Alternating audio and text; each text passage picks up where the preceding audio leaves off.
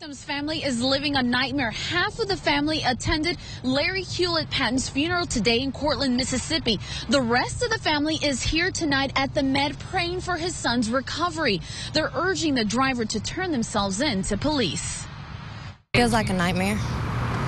It really does. That nightmare started here near this BP gas station on Elvis Presley Boulevard last Thursday. 63-year-old Larry Hewlett-Patton and his son, 33-year-old Larry Ray Patton, were working on the gas pumps.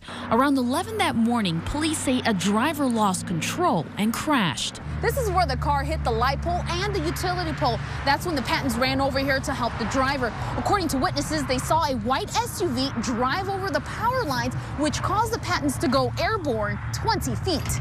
We heard another bam. My father-in-law died instantly. He really did die here. And that's him. That was him. The snap power line sliced Catherine's husband's chest from his neck all the way through his back. He has a torn colon that they have repaired. The driver who crashed into the utility pole escaped with minor injuries. It's the driver in this white SUV police want to talk to. Investigators say surveillance pictures from a nearby gas station show the driver run over the power lines.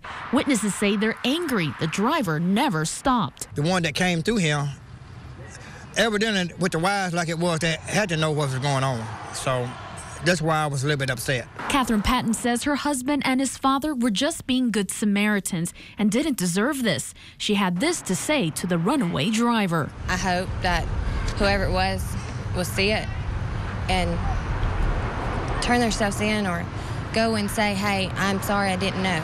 Just come forth, but give us closure and let us know. We deserve to know. Catherine Patton says her husband is undergoing a second surgery tonight and has a bad infection.